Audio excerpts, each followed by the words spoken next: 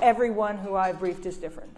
Some people, President Obama was a reader and just voraciously consumed it. JFK wanted 3x5 cards in his pocket. So the notion that you're going to have someone different who you're briefing, that you have to figure out a way to convey the information, because ultimately that's what you're trying to do. You are trying to present information in a way that is both heard and then can be used. So his difference. The other thing that's the same is intelligence is massively inconvenient.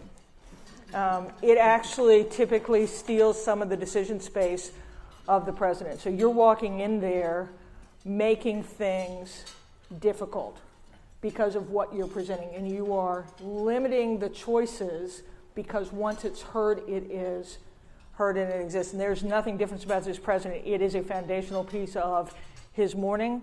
It is a foundational piece of NSC meetings, whether that was 20 years ago or now. The third thing is every president for whom I've worked has wished intelligence could say things that it can't. Right? You wish that some piece of truth existed that would allow you to justify, and none of that is hard for the intelligence community to navigate. What's different about this president? Number one is he is the first, in my experience, that had no foundation or framework to understand what the limits of intelligence are, what the purpose of it was, and the way that we discuss it. So I do a lot of sports analogies. It's like playing pickup basketball with one runner. Right? Everyone else knows how the game moves and plays, and you have one person that comes in and plays, and it's just so different that in and of itself was different. He asked different questions. He pursued it differently. He had different trust because he is probably the first president that arrived with no framework and a world that has massively available information with infinite people offering opinion that oftentimes sound the same, but in fact are grittier because they don't have to have the same standard.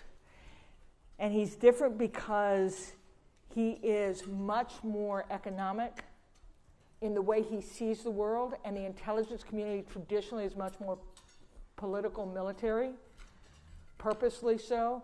And so we were scrambling a bit to try and produce intelligence that was foundationally useful for someone who was interested in making trades and deals, and be able to explain how we see the world when we were all the things that other people have been. So same and different. I found him actually kind of a fun brief because he was interactive. He would challenge you. And again, because the role of intelligence is to provide wisdom, clarity, and insight, you can't wish that the recipient were different from where they were. Your challenge is to present it in a way that it can be heard. So I think that was something, and I think everyone who's been in the Oval Office with this president would say that that was true. 2 follow-ups. Can you guys hear me now? Yeah. Okay. And if you disagree with any of that, ask a question. What kind of questions would he ask? And this is a weird question, but how long were the briefings? How long did they last?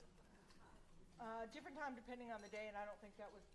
I just lost us. I don't think that would surprise any of you that it differed on the day. We typically would brief 2 or 3 times a week religiously. I can't think of a week where we didn't have a session. It would always start out with us presenting a set of intelligence that we thought either were relevant to what he was doing or that needed to be heard. And I would say somewhere between 30 minutes and an hour would be typical. And the questions he would ask, just an example? Oh. I'm sorry, I just hadn't thought about that one. I would say 2 varieties. One, I don't think that's true. Right? And really, but again, remember, intelligence is fundamentally a craft of uncertainty and of possibility, so that it doesn't put you off. It's trying to catch up to how you adjudicate the sources that led him to believe that and how you respond to it. So one is I'm not sure I believe that. And the other one is second and third order effects. Why is that true? Why are we there? Why is this what you believe? Why do we do that? Those sorts of things. And again, disproportionately with a economic bent to it. Last question before I get to Andrea. Okay. Keep going. Which is about your exit, your complicated exit. What do you know about it? So they're like snickering in the background. This is fantastic. So on the simplest level, the president who appointed me to the position of principal deputy, which is the senior-most career intelligence advisor, ultimately decided that he was not comfortable with me continuing as the acting director when Dan stepped down and there was a gap. And if you're the third kid of a naval officer who has for her whole career professed that she was simply a steward of the community, not the community itself, you give a cheery aye, and you give the president the space. Do I think that he's wrong? Yes. Why wouldn't